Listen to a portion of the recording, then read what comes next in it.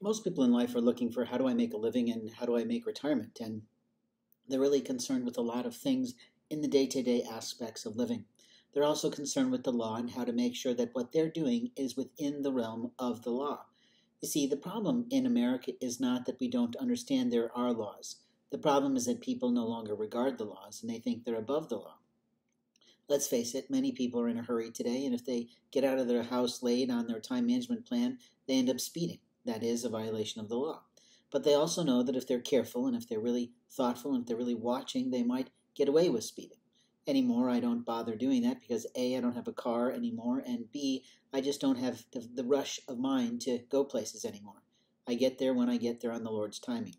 When I talk about God, people often will say, well, he's always talking about God, so there must be a real mental illness problem. And the answer is no. I simply love the Lord and I love the land. And there's the difference. In life, we have moments of time to make a difference for someone. And if you're going to make a difference for someone, you do it in a regardful manner. I have to tell you a little lovely story about what happened to me yesterday. A little boy and his mom started walking by me as I was seated outside of a Target on their wonderful bench that they offer to the elderly and anybody who's fatigued who needs to sit down waiting for their pickup, because sometimes people run errands and they drop one party of their family off or their friend and then they run off to do errands and they come back around and pick them up. At least this company that we know about, Target, seems to understand that.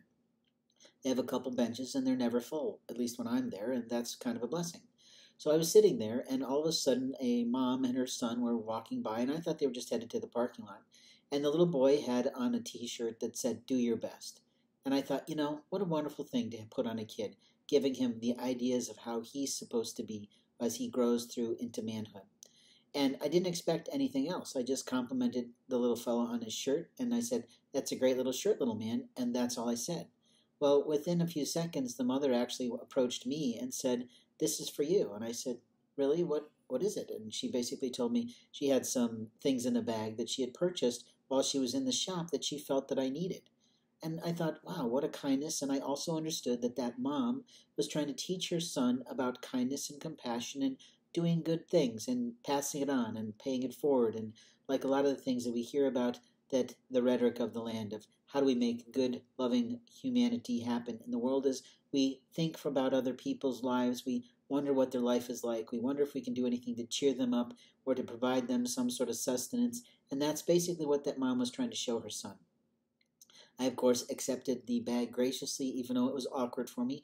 I did ask her what she was thinking about when she did that, because I'm always curious why people think that they should do things like that and what prompts them to do things like that. I want to make sure no one's trying to monkey with me, so I want to know that what I'm being given is really done in a true conscientious belief of life is important for all people and we should make sure everyone is provided for. And that's usually what I'm looking for when I'm asking that question. I also like to ask if the person is a member of a church, because sometimes churches reach out and do community outreach by just talking about it in their congregations, that if they see this, that they want to encourage people to do this because it's God's will to take care of all people, especially homelessness and other aspects of life that are troubling to people. Now, when I talk about this, I'm talking about this in a thoughtful way. This woman spent some money on me. She spent probably about $10 of her own hard-earned discretionary income on my life, and I'm most humbled by that. The reality is that when I eventually looked in the bag, I saw that there was a couple things in there that I can't literally have. It's partially my own diet and my own kind of sensitive stomach needs, but also because of what I've learned about how I've been sort of programmed in a way to be unfit in some regards, in the reality that if I drink water alone, I sort of have a problem. And that's just something maybe I'm getting an allergy to, what's going on and what toxins are being put in our water to keep it clean. I can't say for sure. So in a moment of time, the Lord said, you can't really eat those things. You really can't re-gift them. It's not polite. Why don't you just walk into Target, as you always do and you plan to do, and talk to the customer service rep and see what she can do for you? So I literally did. I went in and I said, look, there's a couple of things here that I can't actually receive, and I don't know what to do about it. So what should we do? And she said, well, let's just return these things, basically, and you can go get what you need. And that's precisely what I did. It allowed me to pick up what I needed right then, and then I was able to go back later in the evening when I wanted a little bit more food and buy a little bit more. And then this morning, I was able to produce for myself a little bit better breakfast and lunch, if you will, based on the small amount that I had left. It was a wonderful thing. I did eat one of the items she brought me, which was jerky, because I do love jerky, but it is incredibly expensive. It's not true, but it is overpriced sometimes in certain places, and I'll just leave it at that. The reality is that I have the right to render opinion on that, but it was still a kind gift, and I felt good in taking it and receiving it from her. Now, the reason that I'm talking about the story is not to expect anyone else to do those sort of things, but it was just to show that some parents are really teaching their kids about caring for others. It is something that the politicians of the land are sort of talking about. They're saying, hey, we have a responsibility to these issues of old, and we have a responsibility to people right now to help them to go further in life. You see, America is about the land of prosperity to a lot of people who are coming here, flocking here, really looking for asylum because they're not finding a life in their home country. Their home countries are ridden with plague, if you will, a kind of love of drugs and lording over other people's lives, and guns and roughness and things that most human beings don't really want to associate their lives or their children with. Now we have a real issue at the borders because someone thought they should separate parents from children, and I'm like, well, I'm not sure I totally agree with that, because a child is an impressionable soul and needs the protection of a parent from predators and other children who've not learned to mind themselves or to mind their hands or to mind their mouths in regard to other souls. Now, when I talk about this, I'm not making any comments about anything that's gone on because I haven't seen the news completely to know what exactly happened. I know that someone stepped down, and maybe that was the appropriate thing, and maybe she was in a state of being manipulated to what she was supposed to do. And she didn't feel good about it later in her soul, so she chose to align herself with the right, and meaning she just decided, I'm going to step away from this now. Or maybe it's time for someone else to come in, because that's a heated topic for people. A lot of people don't like what's going on at the borders because of several reasons. One, they don't want to lose job opportunities to people who really don't care about the land.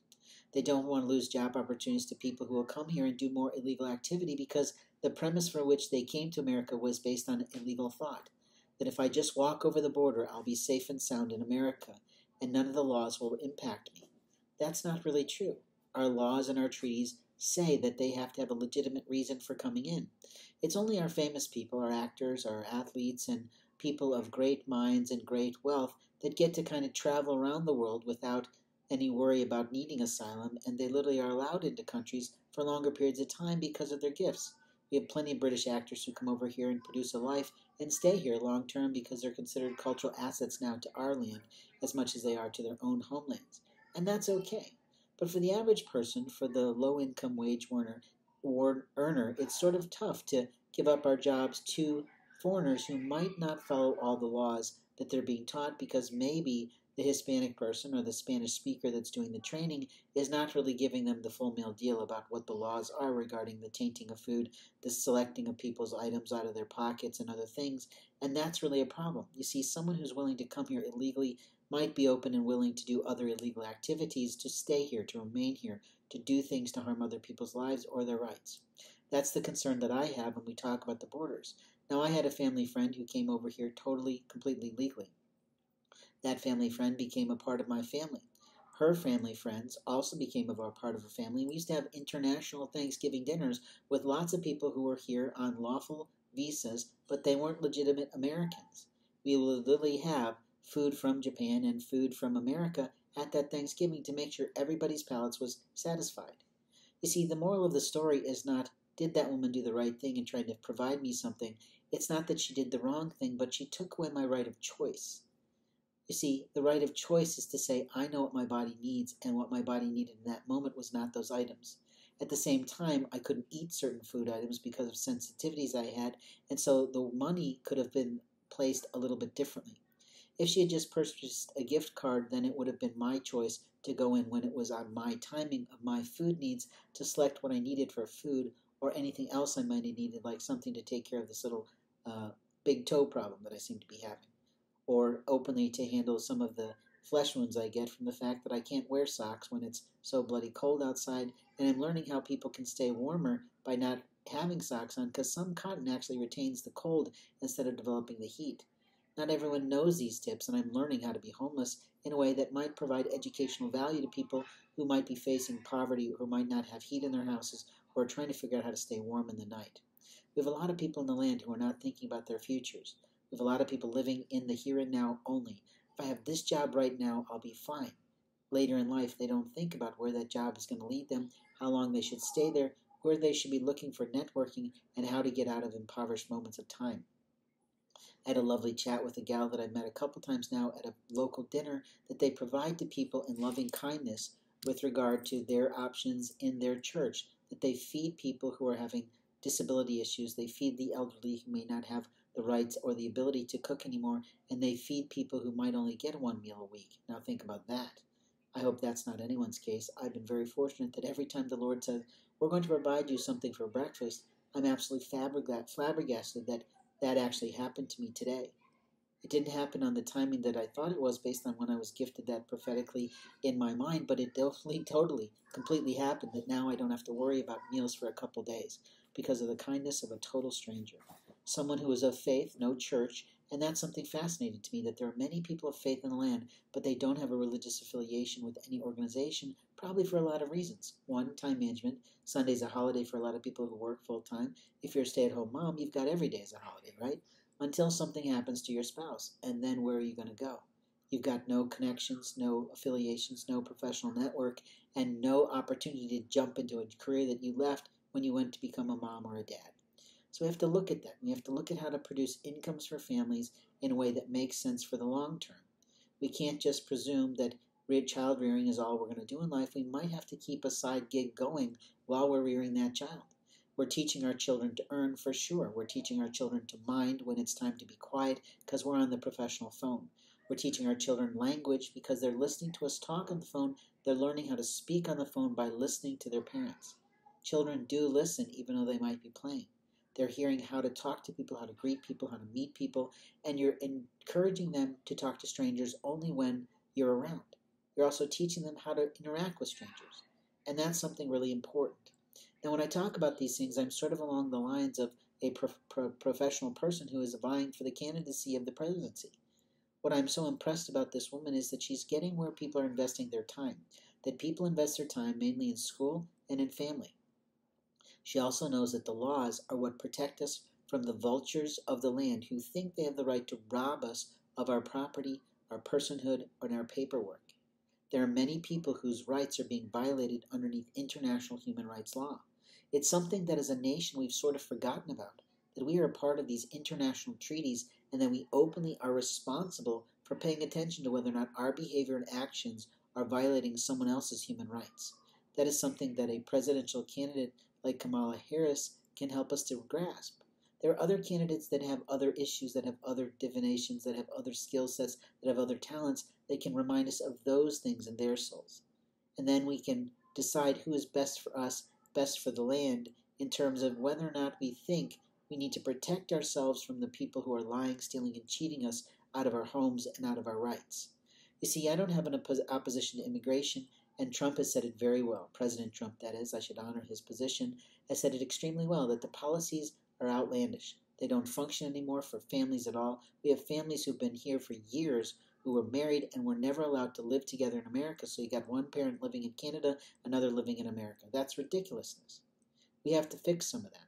We have to allow love to lead us in a lot of ways. And that's something other candidates like Marianne Williamson can help us to understand. She has an incredible spirituality knowledge, a savant, if you will, I'd like to say, and frankly, she has some interesting ideas. She's also still working on her campaign platform, so don't write her off completely. What I see in the other people who are out there is not a lot more than anything else. But it is time for a female president in the land. Not one that's going to only focus on girls and female issues. One that recognizes that men have concerns too. That we are just as concerned about the safety as women. If we're a good person underneath the house of the Lord, we are concerned with this.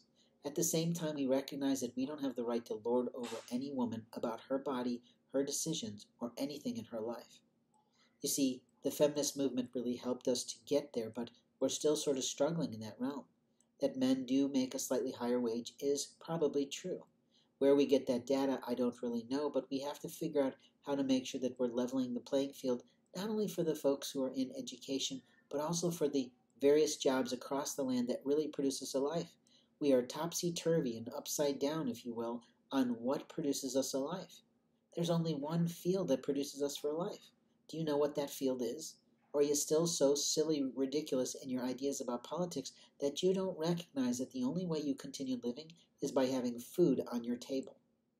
Kamala Harris has started to talk about this in a legitimate way. She's recognizing that we must eat to live. We must eat healthily to live long and prosper, if you will, to quote Spock from Star Trek, but we also must eat to survive. And when we have people coming in from foreign countries trying to ruin our food, taint our food, make us fall asleep, take our possessions and property off of us, like I'm pretty sure happened to me in one of two places the other day where they stole one of my favorite family shirts. I actually had two of them originally, but one went missing when I was in an apartment complex. One was my spouse's and one was mine. That shirt had a little squirrel on it talking about how the family drives me nuts. That shirt's gone missing from my bag. Or it was in my pack that was my sleeping gear that someone's pilfered off me after they offered me a ride. You see, we have these ideas in our mind that if I do something for someone, then I can take what I want. That's not the way the land works here. You don't have the right to put your hands on any human being at all. Even to touch their back, even to rub their shoulder, you have to ask permission. That is the HR law of the land. We have to get back to what is regardful of people's rights with regard to their own boundaries, their own physical boundaries, but their own psycho-emotional boundaries. You might be a real touchy-feely person, but you still have to say something like, I love when women are in my spirituality classes ask me, may I hug you? They know I'm sensitive about that. They know if I say no, it doesn't mean that I don't like them. It just means that I'm not in that huggy moment right now. And they get that. And yet, there's always somebody who wants to push the envelope. I remember going to a group that was talking about loss long ago at the Hermitage in Indianapolis, a wonderful facility for all kinds of small group activities or weddings or other things. They don't have a lot of parking, so that's their challenge. But it's a great place to be spiritually. But openly, I was in a group of meditation folks or conversation of some kind, and I mentioned that I didn't like the fact that people thought they could just come up and put their hands on me and hug me. And yet, I still had one woman at the end of the class who came up, total stranger, and hugged me. There was no reason for the hug. I wasn't crying. I wasn't emotional. I wasn't feeling the room. I wasn't doing anything like that that would open the door to say it's an appropriate social gesture or social nuance for you to offer a hug or even demand a hug or even give one without my permission. See, men are like this sometimes. Then there are other men that are like, sure, anybody wants to touch me, it's fine. Well, that's great for you, but it's not great for everyone. You see, everyone has a privacy moment of time where they have private thoughts, private ideas, private things they want to do with other people, and if you get what am I meaning on that, and that is their private right. I don't get how there are certain topics that are becoming political agendas for right-wing people. They're not your agenda. Your private bedroom is yours. My private bedroom is mine. My private parts are mine, and your private parts are yours. This is not a nudist colony here in America. You want to go to one of those, by all means, have at it. You have the right to go choose that for you, your spouse, your loved one, whoever, your children. I don't know how that works exactly when there's kids around, but that's not my point. Go to California, go to wherever those places are, but don't think you've got a right to voyeur on my body, take photographs of me unlawfully, illegally, and unsolicited without my consent or permission just because you held a gun. Now, gun laws are definitely something we've got to look at. For the longest time, we've not really educated people about guns very well. We've not taught children how to protect the land with them. We've not taught people how to protect themselves from wild beasts with them. We've got actors who walk into the forest thinking, I'll be just fine, and you just want to go, are you out of your mind? That is a wild beast. At any second, they could turn in their mindset, in their emotions, and you'll be dead because they can rip your arms off or eat you. But that's just me. We sort of got that feeling in a great old film with Robert Redford and Meryl Streep about Out of Africa, where literally he had to shoot something because it was charging. And we have to get back to understanding and recognizing that these reptile lovers are ruining our lands because people get them and then they can't handle them anymore, and so they release them into the wild. That changes our habitat, that changes our opportunities for food, it changes a lot of things. It changes the aspects of the birds in the air and the beasts on the land. You see, the Lord gave us rights over all those things, but he didn't give us the right to lord over other people. Slavery was something that went on in the Bible times, but we are long gone from those days. We all recognize that every color under the face of the sun is developed by God, and openly we all have equal rights underneath the international human rights law of the world's nations, the superpowers and the little guys. We have to get back to understanding what human rights are in America. So many people are littering in the streets. I literally walked to the library today, watched a fancy old red 4x4 drive by me The woman was smoking, which made me kind of annoyed, but I don't like it when women smoke. I just think it's an ugly habit. But my spouse smoked, and I would tease her about it, and eventually she quit cold turkey. It was a rough week, boy, when she did that. Really rough on me. Really rough, but I won't go there. I was proud of her for doing it because it was good for her health. Now, my point is, it wasn't the fact that she made the choice of hurting herself and her body and her lungs, which we all learned in 7th grade health class. That happens when you smoke. It was that she threw her butt in the street. I was offended. I believe that's littering. I believe there's a fine for that, at least $50. And openly, I was sitting there going, we're right near the police department. Where are the police officers to pull her out of her car and tell her that America is not her litter box? Now, we all know that trash blows all around America. There's 2 reasons for it. 1, we don't have enough trash cans publicly put out there by stores. 2, we don't have the motto like they do overseas in Japan that says, you bring trash with you, you take it home with you. You put it in your own trash receptacle. We have a lot of people who just throw stuff down. I've only done that once or twice in my life because I literally couldn't carry it all. And I have felt guilty about it ever since. But I'm not admitting that completely. I'm just saying people do lose things. The other day I lost a piece of paper out of my bag because the wind took it. And that's kind of what I mean, is that I didn't have the energy to go chase it down the street, and no one thought who was walking ahead of me to stop the thing or to stop their car and grab it from me. It could have been the stupidest piece of paper in the world. It could have been my secret love notes to the one I love. It could have been anything. I don't know what it was because it blew out of my bag. But openly, that's the point, that trash does blow around. Keep America clean used to be a motto on television. Reach out and touch someone was a great kind of concept of telephoning people and checking in with people. But today we don't have enough landlines, is absolute truth. Today we don't have enough pocketed minutes, is also true, and we're getting lied to by our technology companies of what we have the right to do and not do with our free concepts. I went to produce something on a different channel that I loved a long time, but I don't use a great deal, and discovered that now they want money per month to just do one little thing. And I thought, okay, that's reasonable because they probably have grown and they have more expenses and more capital expenses and more people to pay in salary, etc. But I need to know, where's the boundary? How much do I get for free, and how do I tell what is going to work in that free amount of space?